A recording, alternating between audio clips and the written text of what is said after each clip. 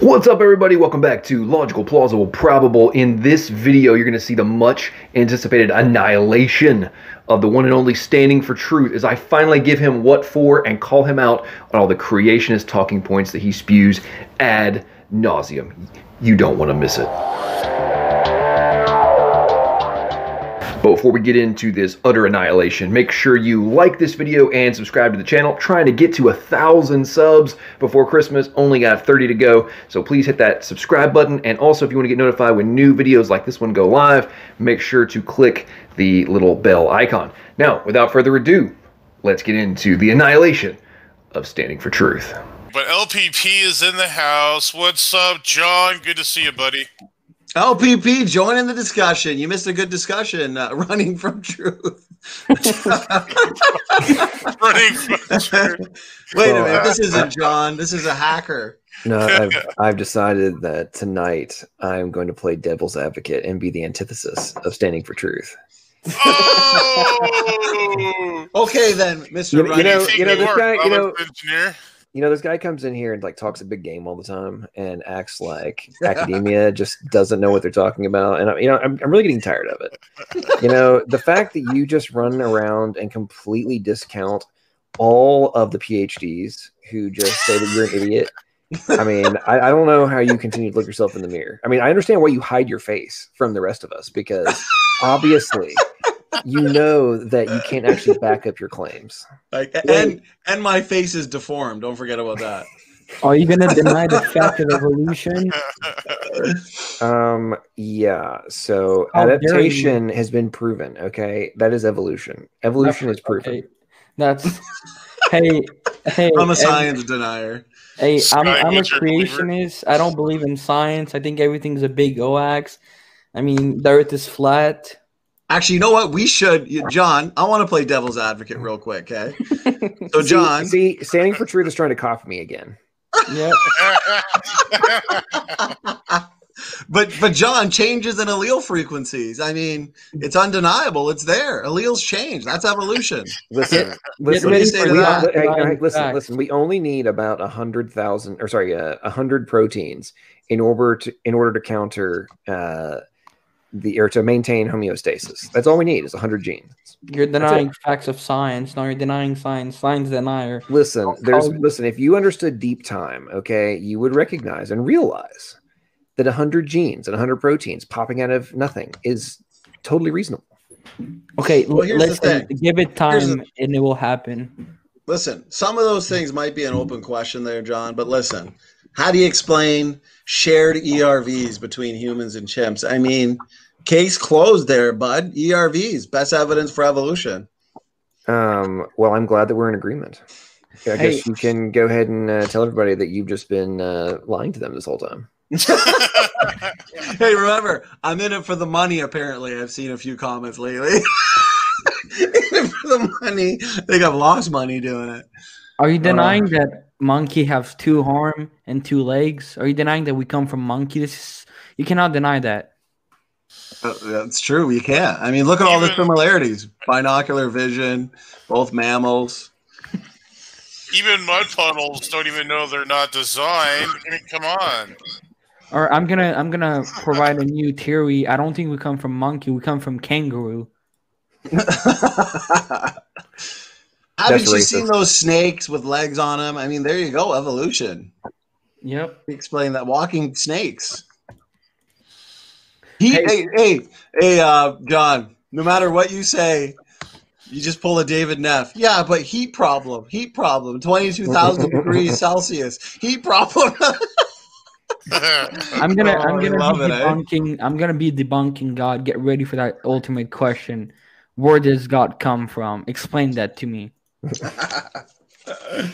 I mean, listen, if you actually think that God exists, then I have some farting purple pixie dust fairies that will come and, they act like genies sometimes to mix metaphors, and they will like make your dreams come true. So, they are God. It's true. All right. If you give it enough time, okay, trust me, nothing will be something. That's like, I mean, it's. I wonder when atheists are gonna realize that their worldview is stupid, or maybe they're just being willingly ignorant. Hey, don't call John stupid. He's running. He's he's I'm an ego sorry. chard. He's running I'm from sorry. truth today. Well, no, I'm actually projecting your fallacy onto myself. I'm fallacy-less. No, but as a sidebar, did any of you guys watch that? Well, on one side, rational and logical, realistic expose on capitalism, and then the childlike, literally naive little soy boy on the other over on MDD tonight with the capitalism versus socialism debate. No, I didn't watch it. Was it good? No. I didn't even know there was there. Oh, I didn't even know there was a debate there tonight. How was it? Oh my goodness, it was painful. This little child, well, let's just say when I asked the question I asked, which was, are you in college? If so, who's paying for it? Or if so, are you paying for it? And is that money, or sorry, if you're paying for it, is that money from inheritance, money you earn, or gift from a third party? And he refused to answer the question and just said, I'm not in college. And it's like, yeah, dude, you live at home with mommy. You're clearly a well-off little kid who, I mean, the word, all of the talking points coming out of this kid's mouth about socialism, I mean, it's like, wow, dude, you have been, like, you put together some serious bullet points of socialism talking points. I mean, it's like the fantasy land this kid lives in is amazing. But the best part, holy crap, I'm not kidding you, like every 10 to 15 seconds, this kid had to move hair out of his eyes. And he said he had just had a haircut. It's like, bro, you have to flick your hair more than a woman. Wait, was that Snake was right? Is it the guy Snake was right? No, this is not Snake was right. This is some other. No, actually, this kid makes Snake was right appear to be an alpha male. He's like he makes Snake was compared to this kid's name is Mouthy Infidel. Okay, compared to Snake was right compared to him is Dwayne Johnson. But before he started calling himself, going back to his real name, back when he was in the WWE, like Snake was right is The Rock compared to this Mouthy Infidel kid. Wait, have you guys seen that debate when Aaron Ra debated and Flat Earth and Aaron Ra rage quit?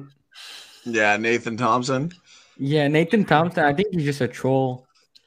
Yeah. I kind of get that same vibe too. I mean, he gets money. That's why he does it. All these flat Earth people want to believe this crap, and that's why John. That's why John's a young Earth creationist. He's in it for the money, fortune, fame. He's a fraud. He's standing for lies. I'm gonna be honest with you guys. I actually believe that the Earth is a cube. Oh, nice. The Bible support it. Well, Revelation says there will be, so good job, buddy. I mean, you're denying the facts now. Well, I'm starting to think that dinosaurs didn't actually exist, and Satan, he planted those bones there on purpose just so people would believe in pawn scum to people evolution. All right, so what do y'all think about my new the name? What I switched my name to? Well, I can't see it. Yeah, remove the commentary. I am. Oh, well, actually, real quick, because I just read it. Brother Chris Keith, I'm sorry about your loss, and I think I speak for all of us here that we're here for you, brother, and we love you. Oh, what happened? What happened? Yeah, what happened, Chris? His comment that you had up there, he had a loss today in the family. Oh no, let me read this. Let's all pray for him, boys, and let's pray that God keep him strong and keep him in the faith, and that God may reveal and help him accepting things that we cannot understand. Amen. Yeah, so I'm sorry for my condolences for you, Chris, brother, and if you need anything, let me know, and God bless you. I'm going to pray for God to comfort you and comfort you during these tough times. I know He will do that. Yep. Denier of consensus. He jumps in here. No. No, get him out of here. Ron Garrett, is that you? Have you read the literature? Don't you just love when you present them a paper? I get it all the time in the comment section where it's like, I went and looked at standing sources and the authors don't agree with him. They're not young earth creation. It's like, yeah, just state the obvious. I never said they were. They can't, literally, they're incapable, these evolutionists, these naturalists. They're incapable of thinking outside the box. They're incapable of critical thinking. They're just going to blindly believe the conclusion of the authors. Ignore the data, ignore what the data implies and suggests.